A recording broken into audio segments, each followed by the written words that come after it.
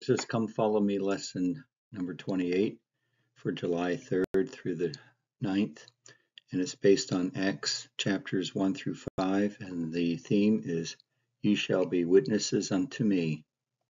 The growth and development of the Church of Christ. Have you ever wondered what Peter might have been thinking and feeling when he, with the other apostles, looked steadfastly toward heaven and Jesus ascended to his Father? The church that was founded by the Son of God was now in Peter's care. The task of leading the effort to teach all nations now rested on him. But if Peter felt inadequate or afraid, we don't find any evidence of that in the books of Acts.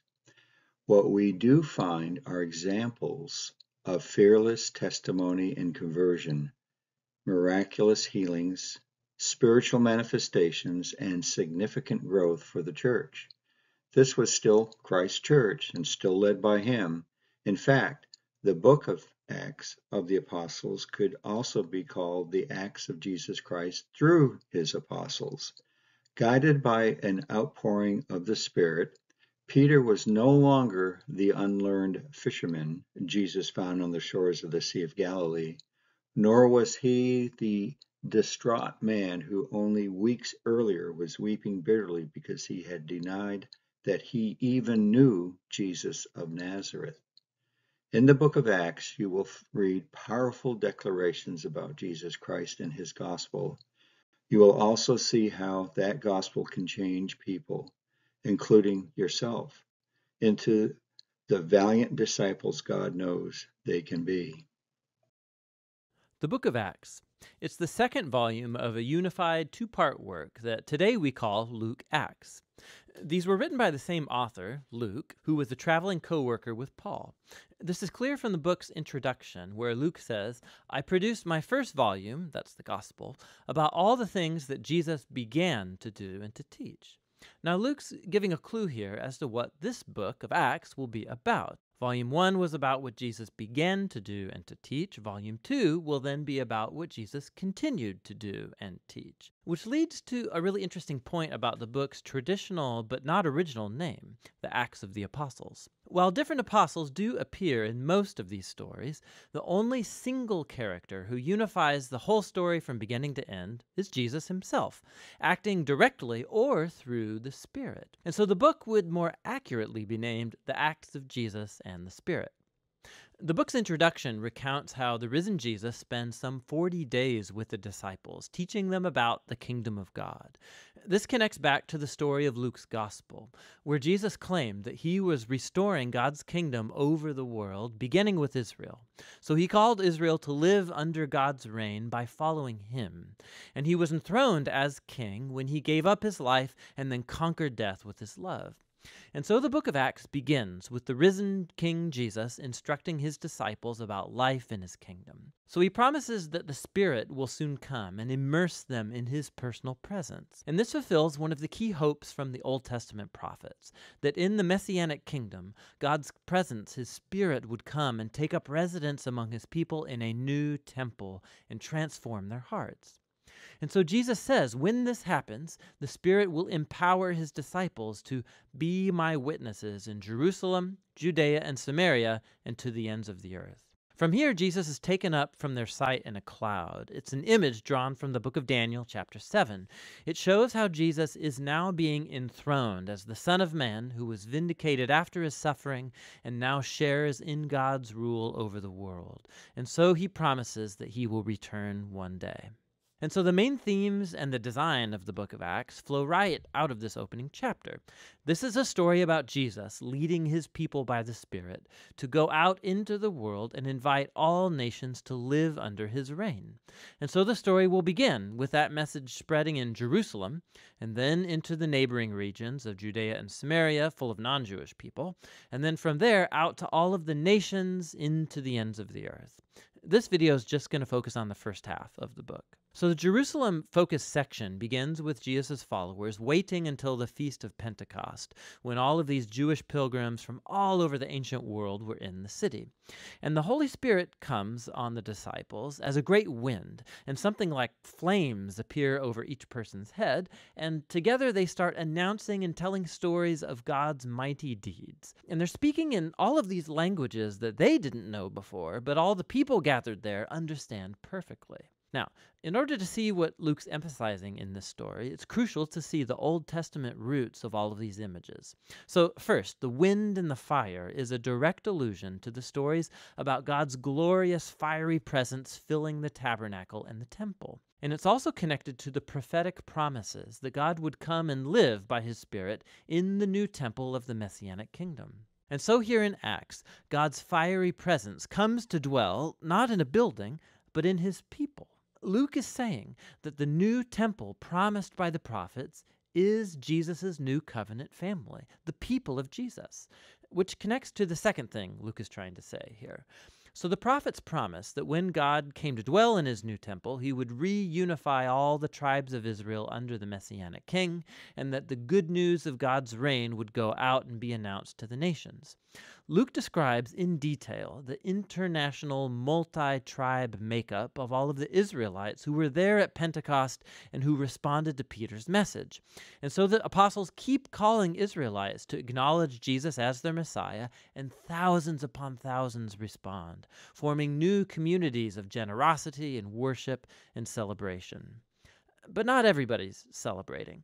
From here, Luke shows how Jesus' new family quickly faced hostility from the Jerusalem leaders. With a really beautiful symmetrical design, Luke tells a tale of two temples. So God's new temple, the community of Jesus' followers, they're gathering every day in the temple courts and from house to house. Now, in between those notices are two stories about Peter and the other apostles healing people in the temple courts, only to get arrested by the temple leaders, followed each time by a speech of Peter claiming that Jesus is the true king of Israel. And at the center of all this is a story about Jesus' followers donating property and possessions to a common fund to help the poor, which is really cool, but it seems kind of random for Luke to mention it here until you realize that this was a practice described in the laws of the Torah and was supposed to be happening through the Jerusalem temple and its leaders. So Luke's point here is clear. The new temple of Jesus' community is fulfilling the purpose that God always intended for the Jerusalem temple, to be a place where heaven and earth meet, where people encounter God's generosity and healing presence. And this conflict between the two temples, it culminates in Acts chapters 6 and 7. It's the first wave of persecution. So Jesus' followers, they continue to multiply, requiring more leaders. And one of these, Stephen, he's a bold witness for Jesus in Jerusalem.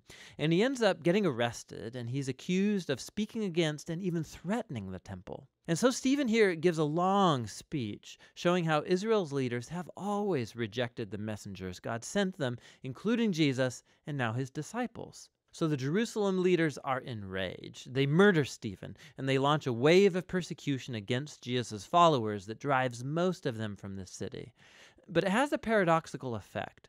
Luke shows how this tragedy actually became the means by which Jesus' people are now sent out into Judea and Samaria. Jesus directs his church through the Holy Ghost. The gift of the Holy Ghost was a major event in early Christianity. Its coming had long been prophesied and prepared for anciently. Ancient Israel was commanded to keep on the 50th day, which is Pentecost, the Feast of Weeks or First Fruits. This feast day was to be observed 50 days from the time of the offering of the first sheaf of the barley harvest. Instead of unleavened bread, 2 loaves of leavened bread were to be offered. They are the first fruits unto the Lord. Leavened bread would now be appropriate. Christ, the pure leaven, was resurrected, and the lifting up to an eternal life was available to all who would accept him. There is special meaning to this holy day, which is the day of Pentecost, just as there had been for the Passover feast. After Jesus' 40-day ministry, he considered his disciples nearly ready for the great missionary work that lay before them. but certain vital steps remained. He commanded them not to yet leave Jerusalem, but to wait for power from on high, that is, the gift of the Holy Ghost, which would give them power to bear witness throughout all of Judea and even to the ends of the earth. When was this promise realized? The Holy Ghost was bestowed on Pentecost, the Greek name for the 50th day from the offering of that first barley harvest sheaf and of Christ's resurrection. This significant event occurred on the Feast of the Firstfruits. On this day, elders of Israel had come up, as commanded, to Jerusalem from many different and distant nations. They had assembled to keep this feast. And on this day, the Holy Ghost was poured forth as cloven tongues of fire. Under the influence of the Holy Ghost, the apostles stood and bore powerful witness that Jesus was the Messiah for whom their people had waited for centuries. The Holy Ghost was given on the day of Pentecost. Because the Holy Ghost, they were able to speak in tongues, in the tongues of those Jews who had come from many lands to celebrate the Feast of Firstfruits. And because of the power of the Holy Ghost, the hearts of many were penetrated. And on that day, nearly 3,000 persons were baptized, and many of those there went back to their distant lands, bearing witness the Messiah had come. Note that on this day, Israel had been anciently commanded, quote, "When ye reap the harvest of your land, neither shalt thou gather any gleaning of thy harvest, thou shalt leave them unto the poor and to the stranger." That's in Leviticus chapter 23, verse 22. So, from the beginning, the Lord had taught and prepared for his gospel to be taken at that time and this time to the spiritually poor and those strangers or Gentiles outside of Israel. The first set of holy days Israel had been commanded to observe taught of Jesus' mission in the meridian of time.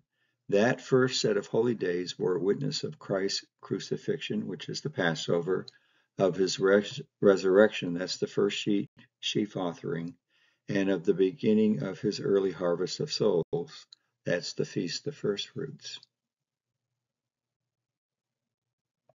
And behold, I send the promise of my Father upon you, but tarry ye in the city of Jerusalem until ye be endowed with power from on high. That's from the Joseph Smith translation of Luke 24:49. Elder Bruce R. McConkie wrote, "The power from on high, which the apostles were promised by Jesus, also had reference to temple endowments." He says the following, "But from latter-day revelation we learn that the Lord had something more in mind in issuing this instruction. In this dispensation, after the elders had received the gift of the Holy Ghost, the Lord began to reveal unto them that he had an endowment in store for the faithful." You read that in D&C, chapter 38, and section 38 and section 43. "A blessing such as not known among the children of men." In June of 1833, he said, "I give unto you a commandment that you should build a house, in the which house I design to endow those whom I have chosen with power from on high. For this is the promise of the Father unto you. Therefore I command you to tarry, even as mine apostles at Jerusalem." The gift of the Holy Ghost and temple endowments.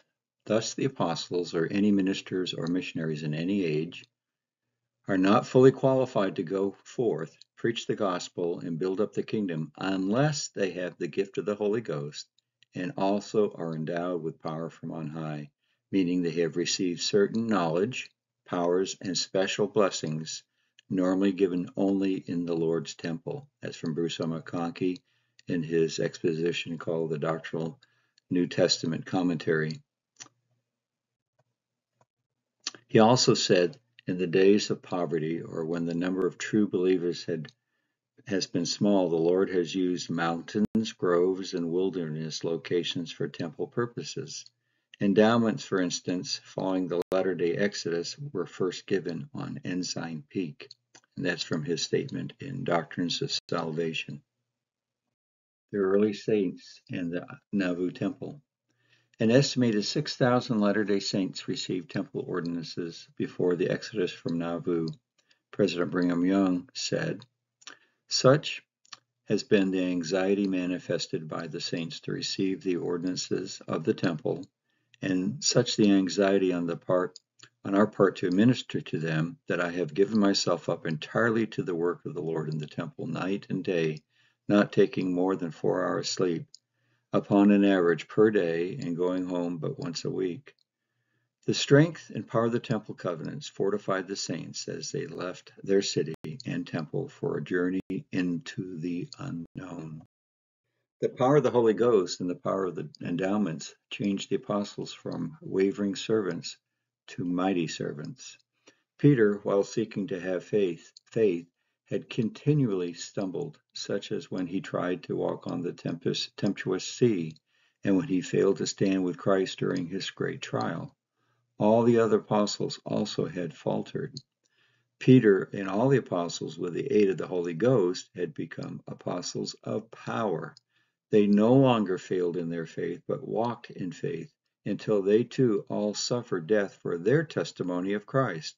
While John did not suffer a martyr's death, he suffered banishment on the Isle of Patmos, and likely many other persecutions. This powerful change in the apostles is the testimony of the truth of the ministry and resurrection of Jesus Christ, their master. He had the power to change their lives, and he has the power to change the lives of all who will truly believe and seek to keep his commandments and ordinances and follow his teachings. This is Come Follow Me, Lesson 29 for July 10th through the 16th. It's based on Acts chapters 6 through 9, and the theme is, "What wilt thou have me to do?" That's from Acts 9, verse 6. If anyone seemed like an unlikely candidate for conversion, it was probably Saul, a Pharisee who had a reputation for persecuting Christians. So when the Lord told a disciple named Ananias to seek out Saul and to offer him a blessing, Ananias was understandably hesitant. "Lord," he said, "I have heard by many of this man how much evil he hath done to thy saints." But the Lord knew Saul's heart and his potential, and he had a mission in mind for Saul. "He is a chosen vessel unto me to bear my name before the Gentiles and kings and the children of Israel." So Ananias obeyed, and when he found this former persecutor, he called him Brother Saul. If Saul could change so completely, and Ananias could welcome him so freely, then should we ever consider anyone an unlikely candidate for change, including ourselves? The witness of the Holy Ghost is needed. Then the 12 called the multitude of the disciples unto them and said, "It is not reason that we should leave the word of God and serve tables. Wherefore, brethren, look ye out among you 7 men of honest report, full of the Holy Ghost and wisdom, whom we may appoint over this business. But we will give ourselves continually to prayer and to the ministry of the word." And the saying pleased the whole multitude, and they chose Stephen, a man full of faith and of the Holy Ghost. Now when the apostles which were at Jerusalem heard that Samaria had received the word of God, they sent unto them Peter and John, who, when they were come down, prayed for them that they might receive the Holy Ghost. For as yet he was fallen upon none of them, only they were baptized in the name of the Lord Jesus. Then laid they their hands on them, and they received the Holy Ghost. Baptism of the Holy Ghost by the laying on of hands, by priesthood authority. Joseph Smith said, "Baptism by water is but half a baptism, and is good for nothing without the other half, that is, the baptism of the Holy Ghost." When Joseph Smith was asked by President Martin Van Buren what the difference was between the Church of Jesus Christ of Latter-day Saints and other churches in our day, he indicated it was the Holy Ghost. Quote, "We consider that all other considerations were contained in the gift of the Holy Ghost," unquote. That's in the documentary History of the Church.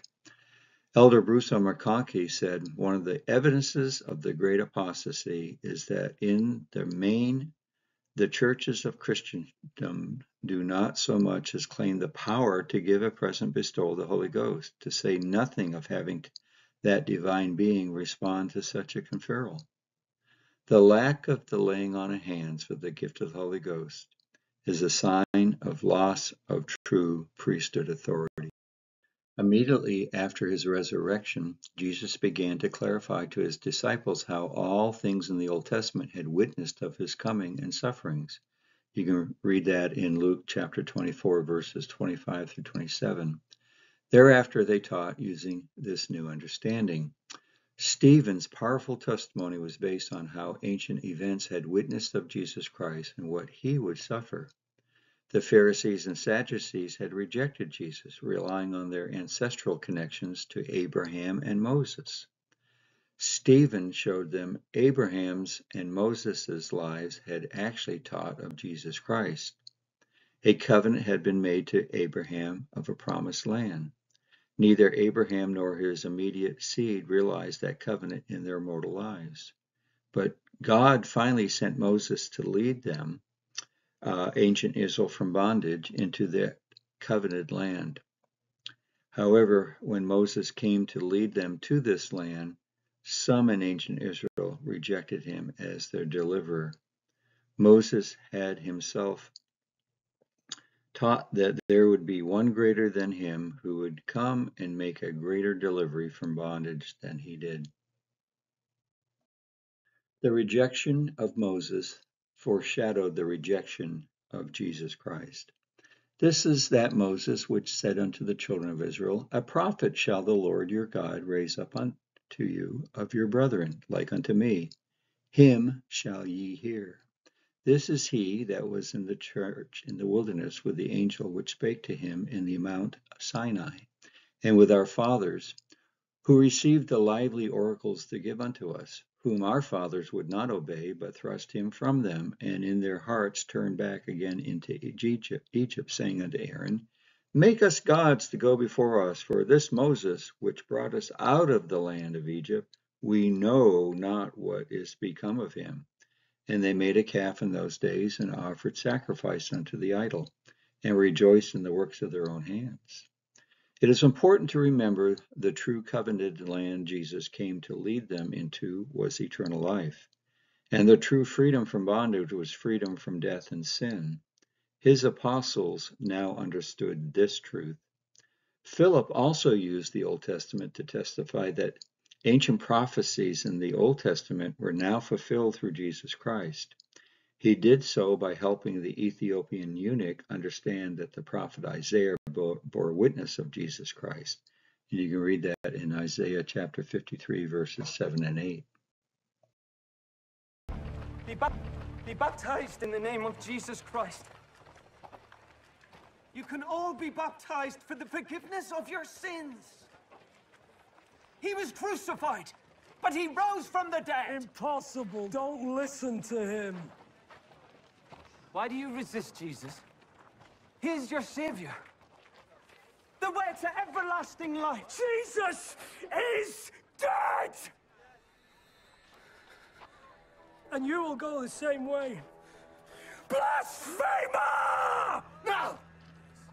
Jesus is alive. They tried to kill him, but they failed. He is a true prophet. Our Messiah. What do you know about the prophets?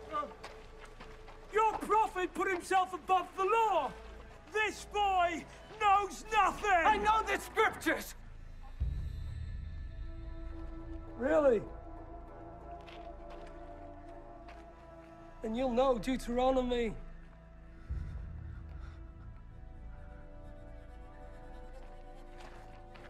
Because he sought to entice you away from the Lord your God.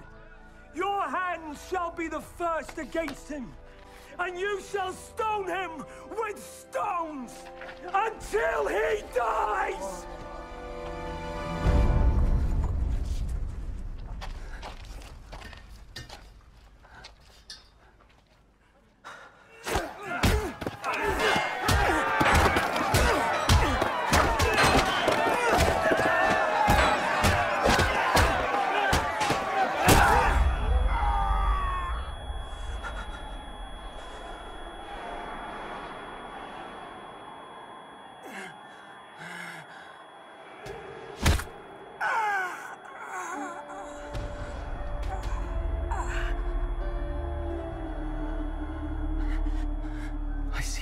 heavens opening.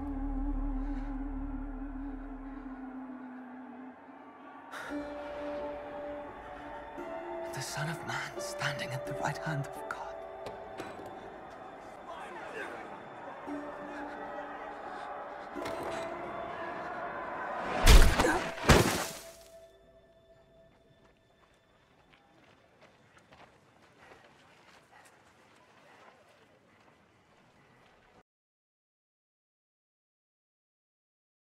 Stephen's vision contained vital revelation. His vision taught that the Father and Son remain as separate glorified persons. But he, being full of the Holy Ghost, looked up steadfastly into heaven and saw the glory of God and Jesus standing on the right hand of God, and said, Behold, I see the heavens open and the Son of Man standing on the right hand of God. Joseph Smith said the following: Peter and Stephen testified that they saw the Son of Man standing on the right hand of God. Any person that had seen the heavens opened knows that there are three personages in the heavens and hold the keys of the power, and one presides over all. I have always declared God to be a distinct personage, Jesus Christ a separate and distinct personage from God the Father, and that the Holy Ghost was a distinct personage and a spirit. And these three constitute three distinct personages and three gods.